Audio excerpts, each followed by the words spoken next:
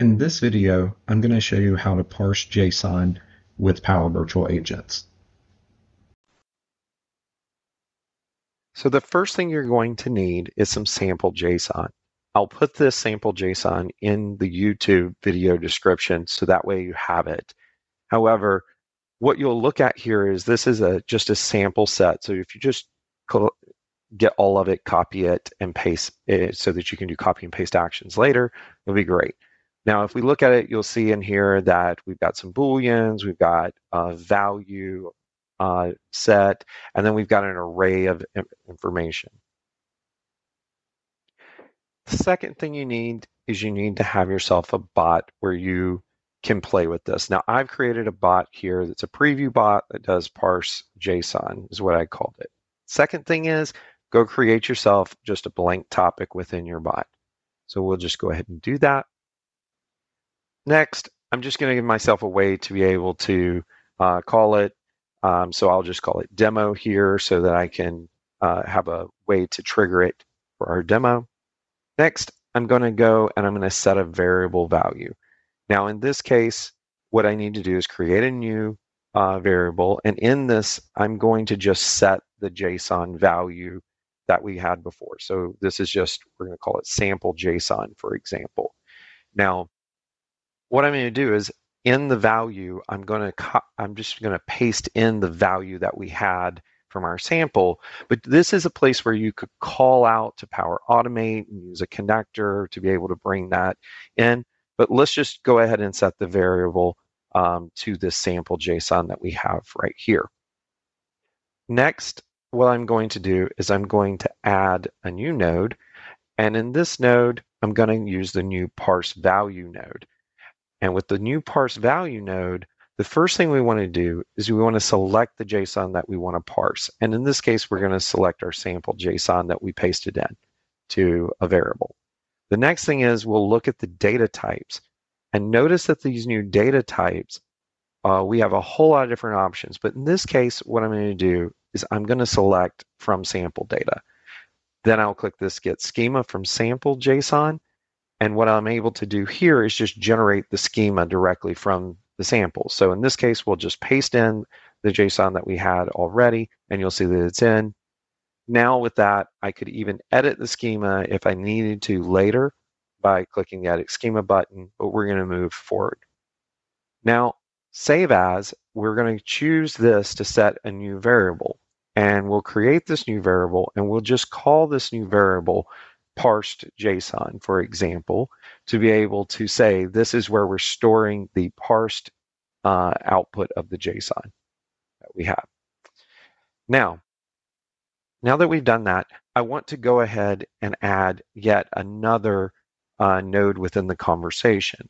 And that node that I'm going to add, I'm just going to choose to set a variable at this point. And this is going to be giving me the option to be able to say, okay, out of that JSON that's been parsed, I want to set some variables off of that. So in this case, what we'll do is we'll create a new variable. And one of the things that was in the JSON content was the count, right? So I'm going to just store one as count. And then I'm going to go to the value here, and I'm going to point to formula because I want to create a formula that off of that parsed JSON to set the value. Now we're going to use the type ahead here to be able to do this. You can see as soon as I do topic dot, I can say parsed JSON, for example, and then I can do another dot and I can do current count. Now with that, we've parsed the JSON, we've got the data and all of that. Now one thing that I want to do just to show the value is I'm going to send a message. And in the message, I'm going to come down and I'm just going to type in the current count is, and then let's just set the variable value as the next thing. And we'll just put a period here. Now, one last thing I'll do just to close it out. A lot of people forget to do this. Go to topic management, and I'm just going to end all topics at this point. Now I've done that, let's save it. Now that my topic is saved, what I'll do is I'll click test and I'll go in and I'm just going to type demo so that we can trigger this topic. And then we'll see the return come back with the information that was in the JSON that we had before. Now, let's play with this a little more. Let's go over and let's edit this set variable value where I had my formula before, but let's change that formula and let's play with this in a different way. So again, this is all Power FX. So you can say first and then open parentheses and then do topic dot parse JSON dot, and then in this case, let's choose items.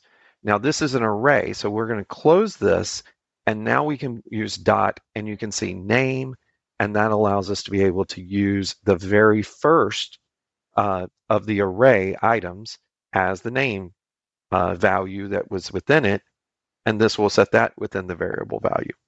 So we'll insert this, and then we'll save it again real quick.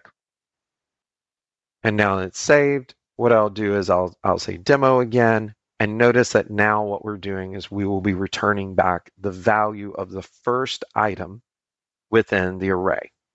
So I hope this was very useful. You can see that there's a lot of value that we can provide in this. Your ability to call out to Power Automate, be able to grab back a JSON package and push it down into a variable that you can use within your bot. And once you've parsed it, you can build all kinds of logic within your bot right off of the JSON without having to go and worry about reauthoring or changing the things that are inside of your Power Automate flow. So stay tuned to my video channel here. We are going to continue to do educational videos on all the new capabilities coming to Power Virtual Agents. And I hope you have a wonderful day. Thanks.